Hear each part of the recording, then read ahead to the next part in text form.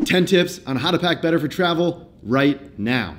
I'm Tom, the founder of Pack Hacker, and we love helping people optimize their travel experience with reviews, guides, and video content just like this. So if you're new to the channel, consider subscribing. I've even spent 2 years living out of one singular 40-liter backpack, so I definitely have a lot of experience in this arena. Let's jump into the video.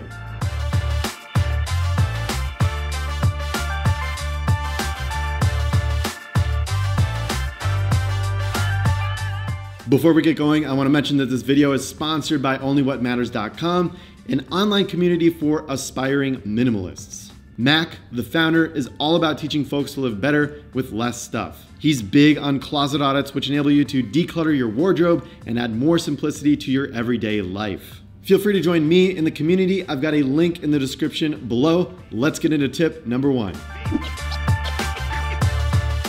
One of the best ways to decide what you want to take with you on a trip and what you want to leave at home is to just lay everything out in front of you, either on the table or even the floor, maybe even your bed. With this, you have a big picture view on what you want to take with you, what you can leave behind, and maybe what you need a little bit more of. So when you have it all laid out, it's a lot easier to see all that and notice the patterns that you have going on in your selections. Pro tip, look at everything in front of you and try to cut it in half. Just take out one item after item after item, and pretty soon you'll notice that you make it a lot more minimal. Last thing you want to do is to have an overweight pack and be that person in the airport rummaging through everything, trying to save space to either fit your bag in as a carry-on or trying to take even more things out so that you can properly check your bag based on the airline regulation. With everything in front of you, it becomes easier to pick an organization style that's going to work for you. So here are a couple that have worked for us. First, frequency of use. Something that you use very often, say your phone, makes sense to have that in a quick access pocket on your bag or luggage, maybe even your pocket or like a fanny pack or a sling. You don't want to have that thing, in your bag in a packing cube in another pouch. It just doesn't make sense. So really think through your items. If there's a jacket, it's going to be warm for the most part. The second leg of your trip is maybe a little bit colder. Put that jacket way at the bottom of your bag, stuff it out of the way, out of sight, out of mind. Leaves a lot more room for things that you want quicker access to. Secondly, you can sort by item type. It's good to keep like products with one another. So if you keep your socks with your underwear, it just makes sense. You keep your long sleeve shirt with your sweatshirt, with your jacket, keep that warm stuff compartmentalized in itself, maybe even a scarf or some gloves in there too. That'll help you think through the organization if you think in themes of item types. And next, outfit packages. Consider putting items that are used in conjunction together with each other. For instance, if you're heading to a nicer dinner, maybe there's a separate cube or compartment where you keep all your nicer clothing. Whereas if you're going to the gym, there's a spot in your pack for all that as well. This is kind of like the item-based approach. However, it's different in the fact that it's contextual. So it's more about the activity that you're going to be doing with that gear versus holding like things with one another. So again, those are 3 ways that have worked for us on how to organize things. Your mileage may vary. Compartmentalize your gear. Think about storing everything in your bag within packing cubes or pouches. That keeps things a lot more organized overall. Even a plastic grocery bag or a Ziploc bag can work wonders if you have it laying around your house. You don't even have to buy anything new. This helps with the previous tip and keeps things neat and very easy to access. We recommend strong and lightweight packing cubes, especially if there is compression technology. Packing cubes and pouches come in many different sizes and allow you to cater specific items to put inside. Grab a smaller packing cube for socks and underwear, a larger cube for pants, jackets, and sweaters, or medium-sized cubes to compartmentalize complete outfits. We've typically found that rolling clothing saves the most space within a cube, and the cube can take care of the rest and really hold its shape and make it a lot easier to pack and organize in your bag. It's kind of like Tetris, it's fun. Small pouches are also good for organizing your tech gear, your toiletries, and any small medicines or small things that you need to carry with you when you're on the road. For a quick pro tip, use packing cubes and organizers of different colors. This will help you create mental models in your head so you know where things are within your pack just by remembering those couple of colors in your head. Consider multifunctional items. Take an inventory of what you packed and really look for things that can serve multiple purposes. For instance, a coat, especially a lighter weight compressible one, can double as a pillow when you're on the road if you're in a pinch. Take inventory of your cables. The less you bring with you overall, the better it's gonna be. So look for small, tiny little conversion pieces. For instance, if you have a small USB-C to USB-A adapter. It's a lot better than taking 2 giant cords with you. Better to pack, lighter weight overall. If you're a photographer, consider bringing zoom lenses instead of lenses with a fixed focal length, and that's going to save a lot of space and add versatility, especially if you're trying to travel lightweight and minimally. Also, pick up a buff. It's one of our favorite lightweight and multifunctional items that you can bring with you on the road. You can use it as a scarf like I have here. You can also use it as a hat. You take this, you twist it, you fold it over itself, and boom, you've got a little skull cap. Look at that. I'm not gonna put it on because it's gonna ruin my amazing hair. Also, you can use it as a face mask to block the light if you wanna take a nap. So I'm just gonna... And then you do not have to have a dedicated sleeping mask, and that's a plus. 2 for 1. Pro tip, despite all the paring down and minimizing, sometimes it's good to have some redundancy if an item or a piece of clothing is really important to you. And that's a very personal choice. But if you're in more of a remote area and it's for a long duration, you might want to think about that a little bit more. If you're in a city center where you have easy access to things, that's not as big of a deal. Get some merino wool. It is the optimal clothing for travel. I personally wear it every day. So my buff right here is wool, my shirt is wool, my socks are wool, my underwear is wool as well. So I definitely love it, and I've integrated it into my everyday life even when I'm not traveling. It's nature's magic fabric, soft, comfortable, and antimicrobial, which means it doesn't stink as much when you're on the road. Plus, when you bring a merino tee instead of a couple cotton tees, you can save space and weight in your pack and potentially avoid overages in your baggage fees if you have to check bags or carry them on and they weigh too much. When I was on the road for 2 years, I had 1 merino wool button-up and 4 merino wool t-shirts, 4 pairs of merino wool boxers, and 4 pairs of merino socks. If I was going to do this again, I would probably cut that in half. With 2 of everything, it is simple to wear one thing and wash another and leave it to dry while you're out for the day from your hostel, hotel, Airbnb, whatever. You can wear merino many days before it requires a wash, especially if it's from a quality brand. And from a cost per wear perspective, if it's from a quality brand, it can be up there as well because merino is a tad expensive, but it's justifiable if you want to carry less, wear things for longer between washes. And seriously, we love this stuff. That's why we created an entire guide on merino wool over at packhacker.com. So be sure to check that out as well. Pro tip, nobody cares if you're wearing the same thing day after day, especially when you're traveling. And even if they do notice, it's likely that they won't care as long as you don't smell super bad. And that's what's great about merino. It stays fresh for a lot longer.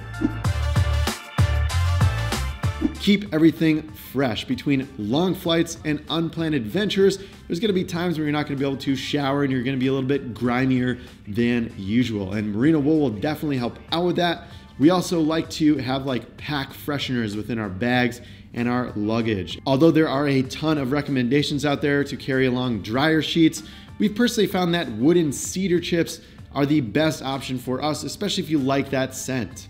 The smell will last longer than the dryer sheet while you're on the road. Also, we just prefer the scent of something natural instead of something super synthetic. Some people also like to carry essential oils with them, lavender oil, or potpourri sachets as well. And that's totally fine. Your mileage may vary based on the scents that you prefer. When you're on the road, your bag and your luggage is pretty much your constant in your life. It's basically your home, so why not try to keep that fresh?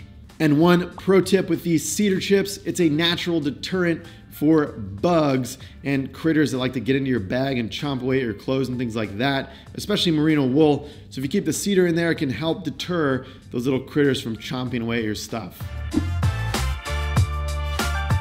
Get some solid soap. So we've covered on how to keep your bag fresh. Well, how about keeping yourself fresh when you're on the road? Shampoo bars can do wonders. They have a small form factor so they don't take up too much space. They're highly concentrated and they typically last quite a long time. They are multi-use when you're on the road, so use it for shampoo, soaking your body. You can even use it for washing dishes or laundry if you're in a pinch, depending on the soap that you choose.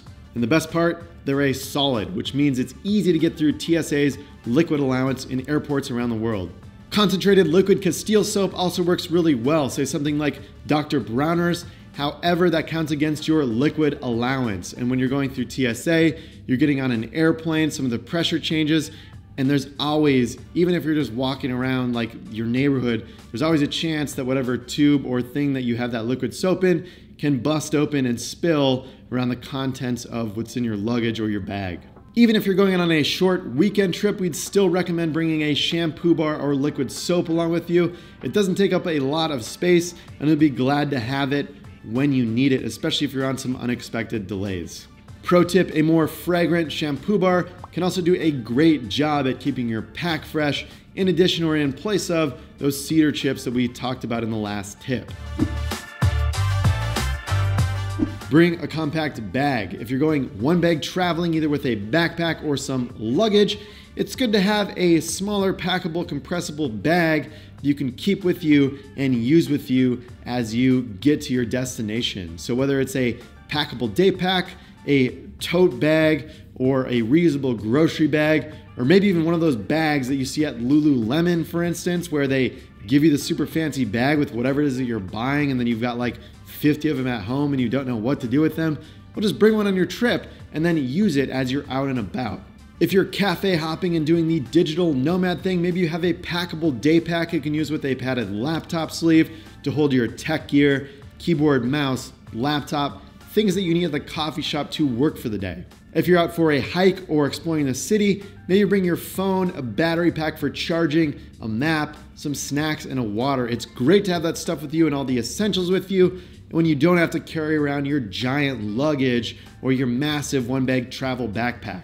Pro tip, we have all been there. We want to take home some souvenirs for our friends and our family, but our luggage is full. Well, if you have a packable pack, you can just take that out, unravel it, whatever, put your souvenirs in there, and use that as your personal item when you're flying home, depending on your airline. And then boom, you don't have to check a bag, you don't have to ship anything, and then you're just good to go. Friends and family will just be thrilled.